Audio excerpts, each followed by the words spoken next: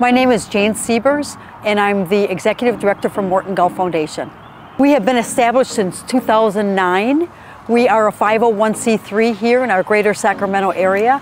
Our mission is to give back to juniors, adaptive, and any kind of underserved person. We are a financial vehicle to give back to these kids, to give them a better life through the game of golf. I was at one time, and this was over 15 years ago, I was working for the First Tee of Greater Sacramento as an event planner, and the Morton family, who is the management team here at Hagen Oaks, came to me and asked me to start a foundation that turned no person away from playing the game of golf.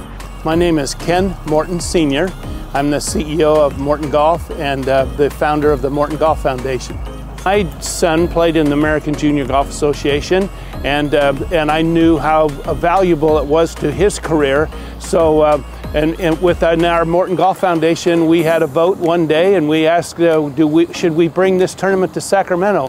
It was a unanimous yes decision, and here we are. We felt the need, not only giving back to our junior golfers here in the Sacramento area, but to grow the game of golf through all juniors in the world. And that's the wonderful part of our partnership with AJGA. We didn't want to sign up for a tournament without signing up for 5 years.